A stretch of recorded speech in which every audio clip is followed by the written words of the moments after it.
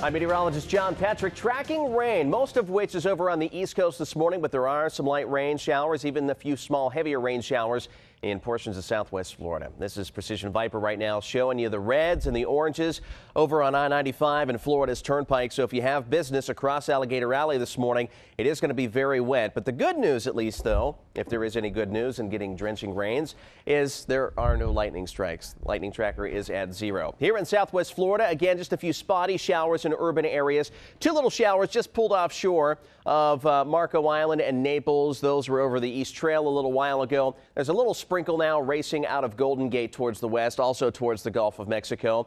A few little showers, little heavier rain showers making their way towards southeastern sections of Lehigh Acres, towards Columbus Boulevard, State Road 82, and then another one south of 82 between there and 29 in the northwestern sections of Immokalee, again moving off towards the west. And then the steadiest rain, albeit light, is from Moorhaven and Clewiston all the way through eastern and southern Hendry County and then interior sections of Collier County. There's Miles City from about there all the way through the rest of Collier County into Broward County. You are going to see some steady rain this morning.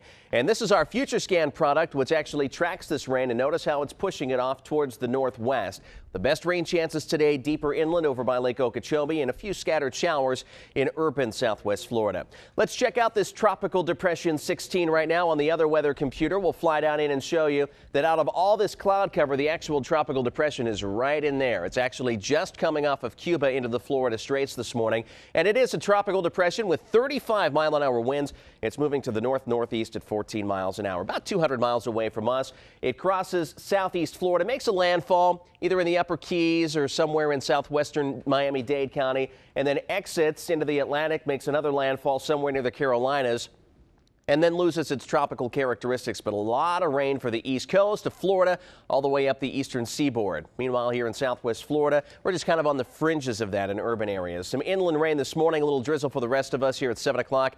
76 degrees, a cloudy sky, a few more rain showers at noon, and then 84. But this afternoon, by around 4 o'clock or so, we'll start to see a little sunshine. We'll call it partly cloudy, and the rain will be leaving. 87 your 4 p.m. temperature. And that's your precision forecast. We'll go ahead and go town by town, show you how the weather's going to play out with Precision Cast when I see you again in a few minutes. Your time, 6:03.